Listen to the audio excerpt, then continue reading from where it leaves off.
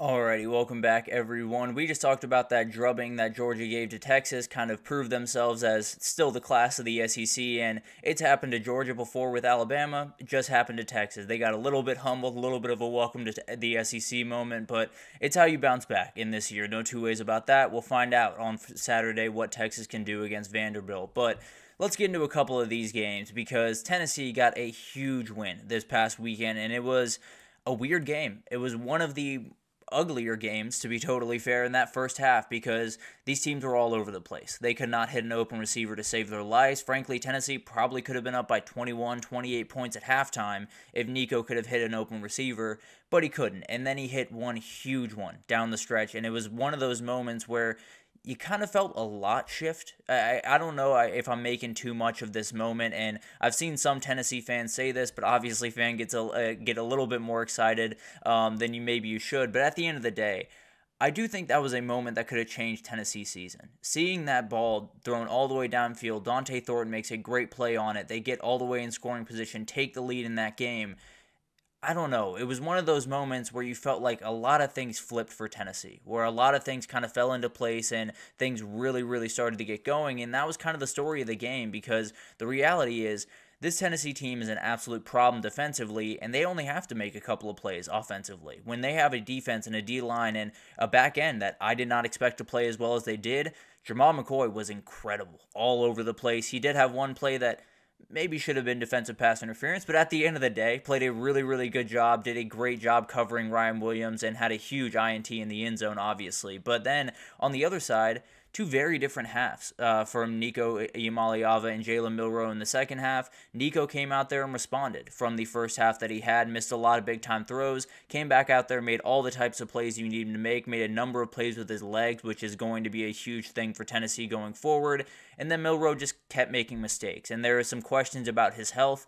I definitely have them as well. It did not look like the normal Jalen Milroe, did not get to run the ball nearly as much as he wanted to, and frankly, I don't think that was necessarily something that Tennessee was just entirely going to be able to take away. So I do think there is some extenuating circumstances there and probably has to do with Jalen Milroe's health. Something to watch going forward. They got Missouri at home this upcoming weekend, but a massive win for Tennessee. There's no two ways about it. I mean, when you get that type of win and when you get to pull down the goalpost the way they did and people making fun of them for that, grow up. It's kids having fun. Calm down. Like, it's not that big of a deal. But at the end of the day, Bama gets absolutely eaten up by the state of Tennessee this year, and there's big-time questions in Tuscaloosa. I am not near questioning what Kalen DeBoer can do at this job because at the end of the day, this is not quite his team yet. But they got some issues. No two ways about that. But how Tennessee was able to win this game, the halftime reset was huge. There were so many things that went wrong in the first half. Frankly, or actually, they scored 0 points in the first half for the third consecutive game. And in the second half, a couple of those games didn't necessarily respond all that well. The Florida game really had to pull teeth to get the scores that they needed to down the stretch to win that game in overtime. And then in the Arkansas game, obviously, didn't bounce back from that, ended up losing that one. In this one, they were able to. They opened the second half with touchdowns on 3 of the first 5 drives and never really looked back. It was really, really incredible, and it was one of those things that I think Nico needed. I think he needed to prove to himself that he can have a slow start and then bounce back, and now all the confidence in the world going forward, I would have to assume. And then no room for Jalen Milroe. We talked about him possibly being injured. I would be very surprised if he wasn't, because 14 carries for 11 yards is not something that he does very often. Now, the Tennessee D-line did a great job of pinning him in, no two ways about that, but at the end of the day, Jalen Milroe is too elite of an athlete to not get loose a couple of times. There's something else there. I feel pretty good about that. And then finishing. Bama's final 4 drives totaled 3 yards, so that's exactly what you want to do. If you're Tennessee's defense, it was a punt, turnover on downs, and then the game-sealing INT by Will Brooks. Just an incredible game by this defense overall, and I can't say enough about what they're doing over there. It's just absolutely incredible to watch this team fly around. To me, they have the best defensive line in the country, and it's not all that close. They're all over the place. They're really, really incredible, and they're one of those teams that, although the offense is not quite what they envisioned this year, the defense might just carry you to a national title, and Dylan Sampson as well, because he was incredible in this one, as he often is. But where they go from here, I think Alabama is a little bit tough to figure out because the reality is I think a lot of the issues go beyond the field, if I'm being totally honest. Now, there are plenty of issues on the field. I'm not arguing that, but I think this team has mental toughness issues. I think they have issues with these players just not playing full energy the entirety of the game. And I think that's pretty clear when you're watching it. I mean, we had guys literally hitting step back jumpers while your team was getting stuffed on fourth down. That can't happen. Why are those players on the field if that's what they're going to do on that play? So there's a lot of stuff to figure out. I'm not remotely near worrying about Kalen DeBoer at this job. I still think he is very much the right man for it. I still think he's going to have a ton of success coming forward. They got to change a lot of the things about the way they go about business around there, and I think they definitely will, if I had to be honest. In Tennessee, this is huge for Nico's confidence. He absolutely needed a game like this where everything was really ugly. He was doing the things that we worried about in the first half of the game. And then in the second half, he looks a little bit more like himself. Still miss some throws, still, has some things to get better at. But when you make that big-time throw at the end of the game to win that one, that's about all you need. It's so much confidence. It's so much to build off of. And then obviously going to UGA could be a program-defining win. If you get that win, you are on your way to the SEC title. You're on the way to the CFP. And frankly, you might be the number one team in the country going in. So a lot still on the table. Is one of those turning point moments for Tennessee and Alabama really for the season. Tennessee now looks at the CFP and the SEC title with really, really real aspirations. And Alabama is left looking around trying to figure out what happened, pretty much. Moving over to Miami-Louisville, because this one was very different. It was not necessarily the rock fight that we just talked about.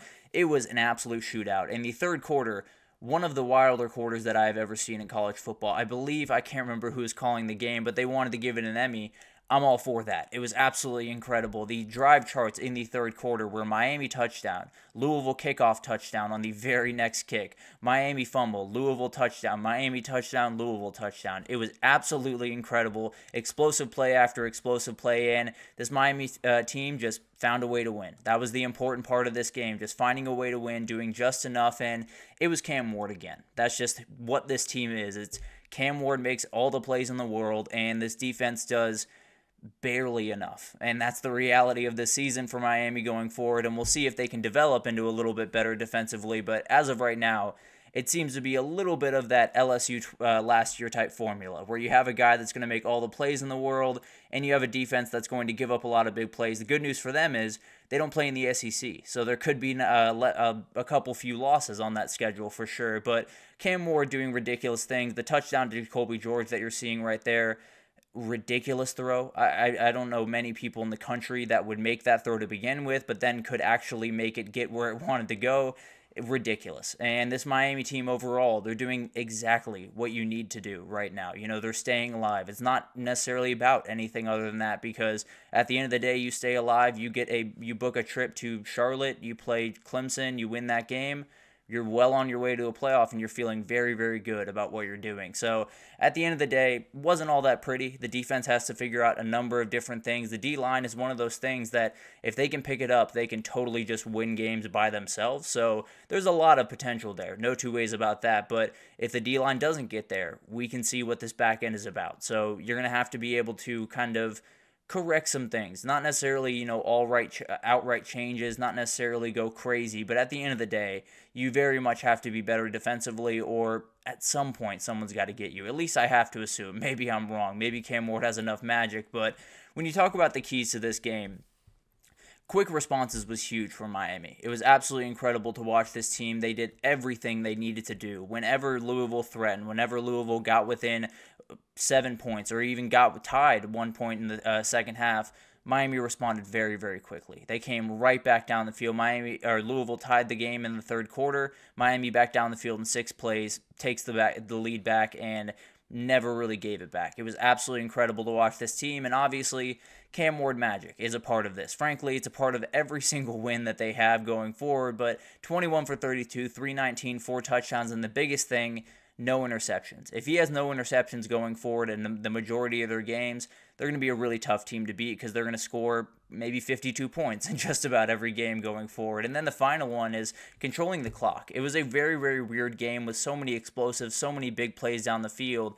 Miami having 10 more minutes of time of possession and running the ball 37 times compared to Louisville's 21 was probably the difference in this game. Being able to elongate those drives just a little bit, just make those 1 or 2 extra plays that make the Louisville defense stay out there just a little bit longer, I think was the difference in this one. And it's one of those things that Miami, if they get that run game going, I don't know who's stopping them, if I'm being totally honest with you. So really, really good stuff from this team, and one of those teams that isn't a narrow path to victory for most of these games, but at the end of the day, when you have a guy like Cam Ward, becomes a little less narrow in a hurry. So remarkable stuff from this team, and they just keep answering the bell. Every time there's a little bit of a worry in this team, they continue to respond and just make all the plays that they need to make. But where these teams go from here, I think for Louisville, they're still a dangerous team. They're very flawed. They are who they are, kind of like Miami, just not nearly as talented all over the field, where Louisville's going to make their big plays. They're going to struggle to stop big plays, and that's just kind of the way they're going to go about business. Now, this does make them a dangerous team. It does make them a team that can beat pretty much anyone on their schedule. It also makes them a team that could lose to just about anyone on their schedule if Tyler Shuck is just a little bit off that day. But the defense just missed the mark this year. That's probably the biggest takeaway if you're a Louisville fan, where you felt like you had some dudes. You felt like Ashton Gelati, a lot of guys that really are really talented players, just haven't shown up. There have been a lot of misses this season, and they could easily finish the season 8-4, but I don't think that's what they expected this year by any means. So definitely a little bit of a miss mark, but overall, a team that feels like they're moving in the right direction. Jeff Brom, whenever he has an offense, is going to be very successful.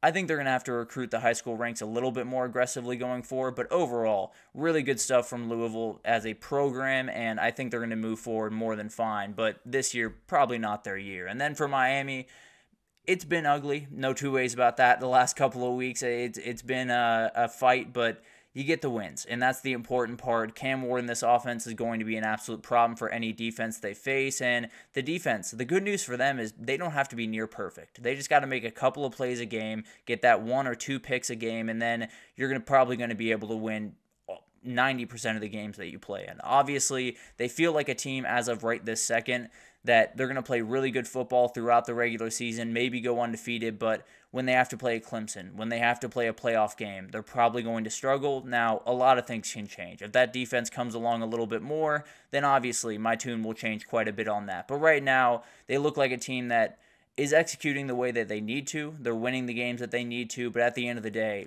at a certain point, you got to line up in front of Clemson. At a certain point, you got to line up in front of maybe Texas or UGA or Alabama, probably not Alabama, or Tennessee, and I don't know if they're going to be able to respond. That will be an interesting thing to watch. Maybe they're a team that rounds into form towards the end of the season, and that defense is a good thing going forward into the CFP, but as of right now, they're a team that just keeps teetering, and at some point, I just have to assume they're going to fall over. But we'll see what happens with that. We'll take our second break here, and when we come back, we got to get into a couple of teams that just made some real statements. LSU might have been the biggest one to me, but Indiana, not nearly far behind them. So we'll talk about that right after this, so stick with us.